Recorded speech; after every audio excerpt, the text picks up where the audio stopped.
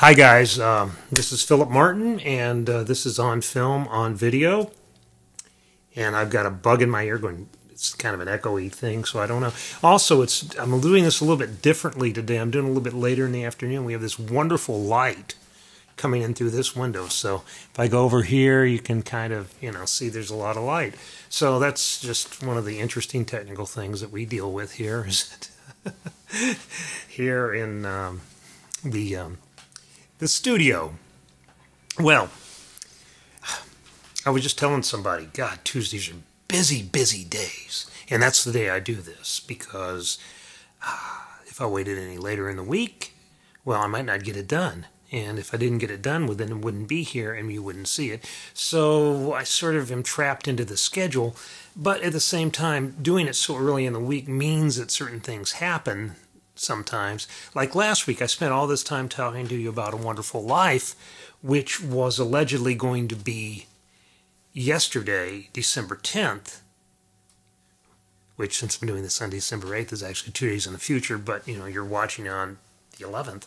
But something happened last week as we started to go to press, and for reasons I'm not quite sure, I don't want to speak out of school, but we moved the screening of It's a Wonderful Life from December 10th to December 17th. So it's next week, and you still have a chance to see it, and go to the Arkansas Cinema Society website or the Arkansas Art Center website, and you can figure out how to do that.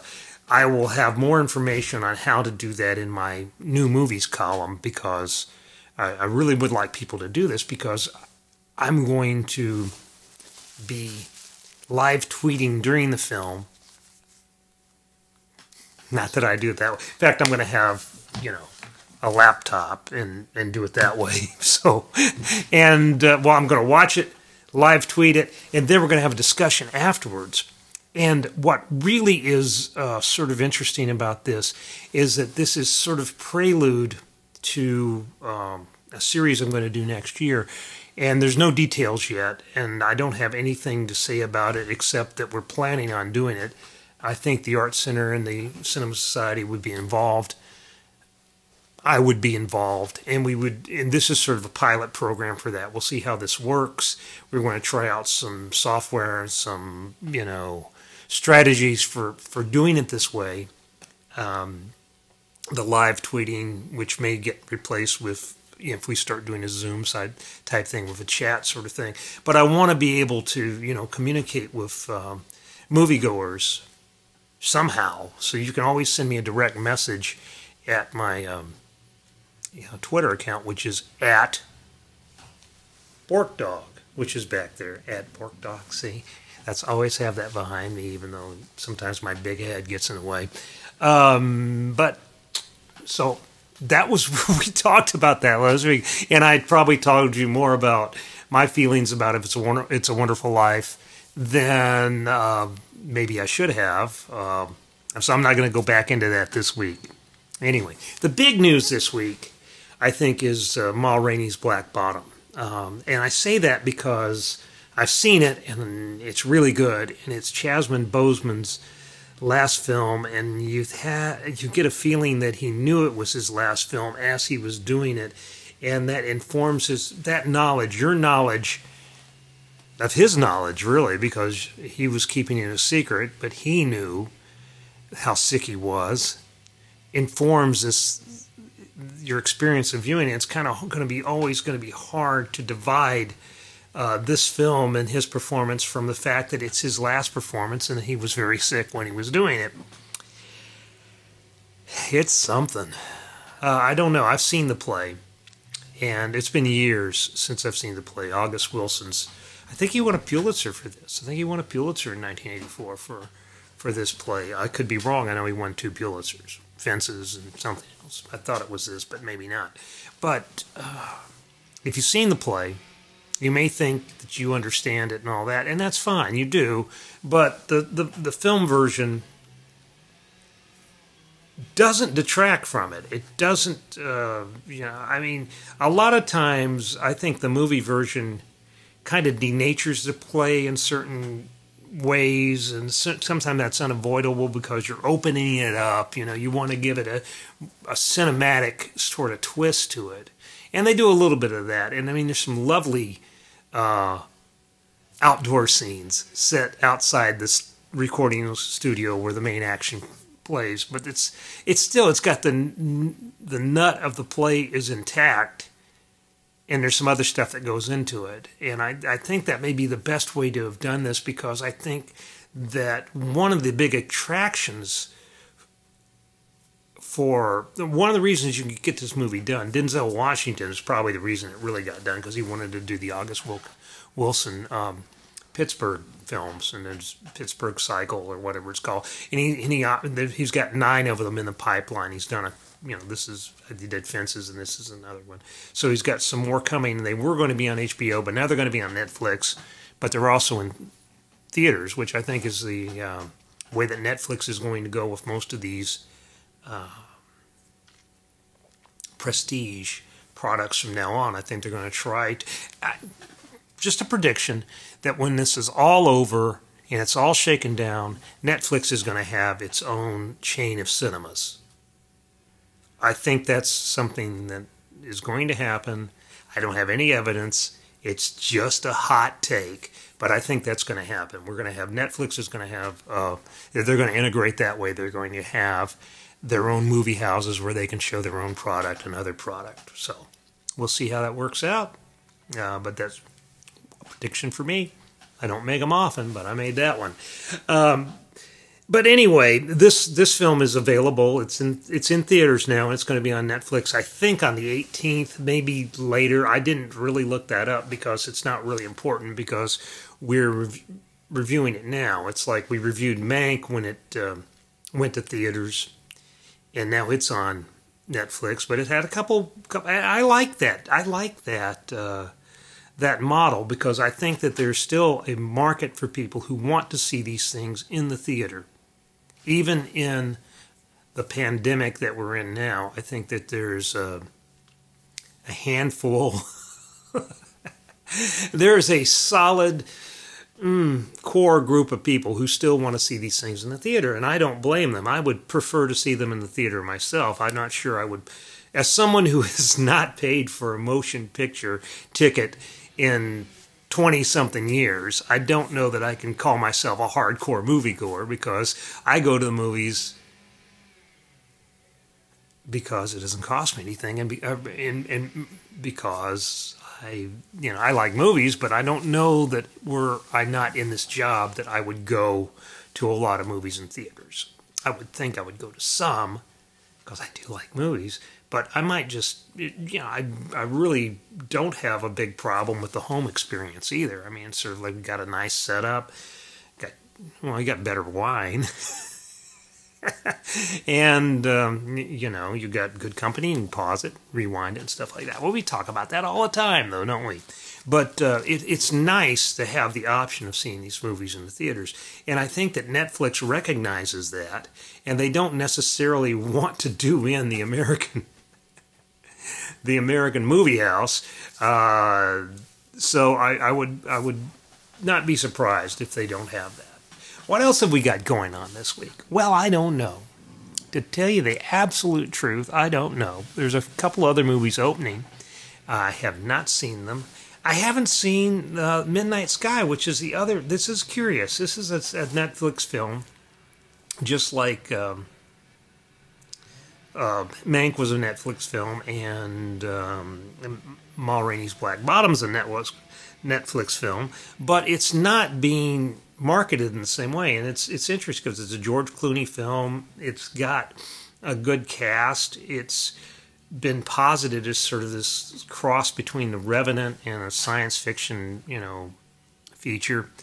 I don't know much about it. I tried to get a copy of it. I haven't got a copy of it, so who knows? I'm going to do what I can to find out what I can about it, and that may be a good thing, because that may give me something to write about in the new movies column, and we'll see. We'll see how it is. I don't know how it is, but I would think that there'd be more buzz about it and there'd be more publicity going on about it. But it's opening in theaters, so that's something. And you'll be able to see it pretty quickly on Netflix if you don't want to go out to the theater and do that. Okay. Otherwise, December is like the Friday afternoon. December is to the year what Friday afternoon is to the work week.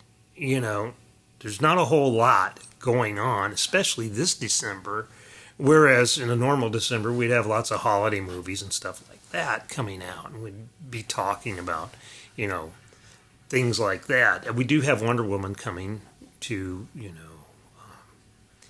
HBO Max and theaters on Christmas Day, which will be interesting to see how that works out. I've just recently figured out how to get the HBO Max to actually play on my Roku TV, which is very cool. I'm not terrible. All these newspaper people always want you to believe that they're terrible with technology. I'm not terrible with technology. I can use technology just fine. Though if you've ever been in one of my LifeQuest classes, you know that sometimes I am challenged by, you know, different remotes and things like that. I think we all have that. But I generally can figure out how to work these things out. But I couldn't figure out exactly how to get the AirPlay thing to work. And then I finally read the instructions, and you have to, you know, use a QR code and link up your TV. And then once you get it on there and it's one of your devices, you're fine. So now I can just take my iPad and flip a lot of movies up to the Roku TV, which is cool. I still can't do it on some, and I don't really understand why, because it would seem to me like this would be something that would be pretty standard on your YouTube and your Vimeo screeners, but apparently not. So, and the other, it's really frustrating this time of year because I'm getting 6 or 8 or 10, you know, movies in my email every day. And usually the way that works is you get a link and you hit the link, and then they send you some sort of double-step authentication. I didn't say that right. You know, I'm better than this. I'm just not having a good day. But you know, you have a couple steps you go to, and you get it. Boom, you got the movie. And it used to be back when we had slower computers, and you know, sometimes they wouldn't work. But usually these days, you pop them right up in your iPad, and they're going. But for some reason, we're getting a lot of films, and they never send us a second part. You know, I get the invitation. And then, you know, Lionsgate, I'm talking to you, Lionsgate. I'm still waiting for a couple of films that you said you wanted me to see, but you never sent me the codes for. So, come on. But we still have plenty of stuff to watch, and there's plenty of, you know, end-of-the-year screeners have started to come in. They're not any of the, well, I mean, not any of the obvious ones have come in, which is really interesting. I've gotten a lot of good documentaries, Crypt Camp, things like that. But more and more often, they're coming in as, you know, as emails that you can, you know, pull up and watch the things. So it's a little bit different. I don't think that I will get a big, long carton to collect the movies in this year. Like I've done in years past. But, you know, I'm going to have a few, and we'll hold on to them for a while for your consideration screeners, and they're kind of cool to have. But the industry's changing, and you better change with it, and I'm lucky and kind of proud of the way that we've changed and the way that we've, you know, approached our section. It's different than it was 5 years ago, and I imagine it will continue to change in the future. We're going to start doing more DVD stuff, more VOD stuff, more stuff that is on Netflix and Amazon Prime, and still try to do the traditional movie things. But if we're not going to get, you know, I don't know. It's all going to be. It's all going to be optional is what it's going to be. It's not like we're going to be forced to do anything anymore, and we don't feel like we have an obligation to, you know, try to cover everything, because everything is you can't make the map as big as the territory. So we're going to, take our time, pick our shots, do what we can. I mean, it's just amazing things. I talked to a couple weeks ago about this Jackie Chan movie I did not know. Nicolas Cage makes a lot of movies, but here, Jiu-Jitsu, I had no idea, and it's coming out. And with Frank Grillo, yeah, too, and Tony Jaa. Yeah, see, I like to get these on here because otherwise they may never see the light of day here. But, people still make this stuff. There's still a market for it, and there's still, Film Movement, one of my favorite companies. And we're going to cover more of this stuff. Raining on the Mountain. This is not a film I've seen. So, But